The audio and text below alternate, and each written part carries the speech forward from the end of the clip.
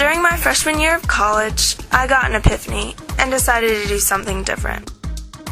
I decided to study abroad. I'm a Clemson nursing major of the class of 2011, but I had a lot of time on my hands, so I decided to work on getting a business minor. Luckily for me, Clemson University was starting a new program in Brussels, Belgium for business minors. Before leaving, I was given a Belgium survival kit by some of my close friends. I recommend this for anyone going abroad.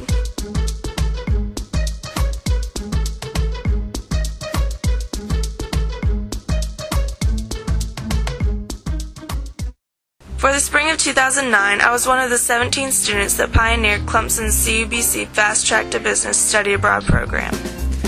Our group became pretty close on the trip. I especially came to love the girls that I lived with. Allison was my roommate. She's the artsy one. Stacy lived in the apartment above us. We could always count on her to provide comic relief. Laura lived upstairs as well. She's our little world traveler. The four of us did a lot together, from school to traveling to just hanging out. When we all first arrived in Brussels, we thought it was really amazing. We toured the city and awed at the architecture and how different everything was. Personally, I really liked the graffiti all over the city.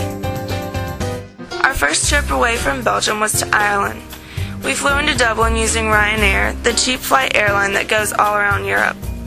I absolutely loved Ireland. I could have listened to Irish accents forever. We visited Dublin, Cork, Killarney, and Galway. The scenery was magnificent. You could feel the cleanliness of the air. The cliffs of Moher near Galway were a must-see. They were absolutely breathtaking. Pictures just do not do them justice.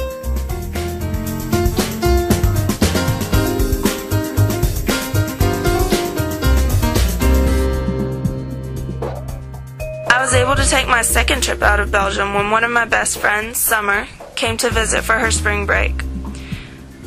We visited London and Paris together. It was really weird to have people speaking English all around us in London. I kept finding myself throwing out common French phrases such as pardon and merci without even thinking about it.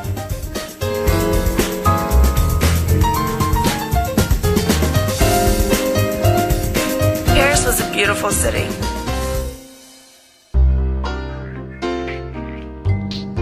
It was interesting to watch my friend explore the concept of being in a foreign country since I was already so used to the experience. After Paris, I was in Belgium for quite some time, doing the school thing and living it up in the city.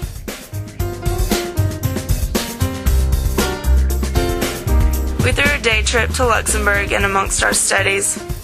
The trip consisted mostly of walking lonely roads dotted with windmills. We did, however, get to see a castle. Eventually, we made it to our Easter break.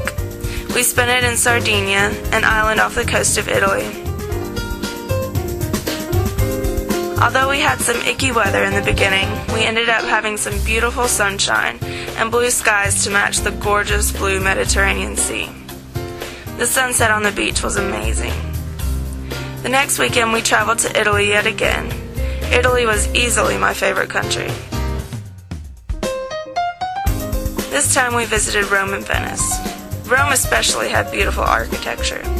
Venice was a cute little place. We took full advantage of their gelato.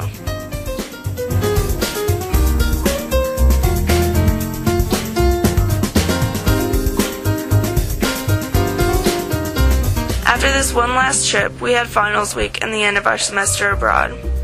There were definitely mixed feelings as we said our goodbyes to come back to the States. On my trip abroad, I discovered new friends, tried new things, stepped outside my comfort zone, made new inside jokes, got lost a lot, and basically lived on the edge. And after it all, I came out with unforgettable memories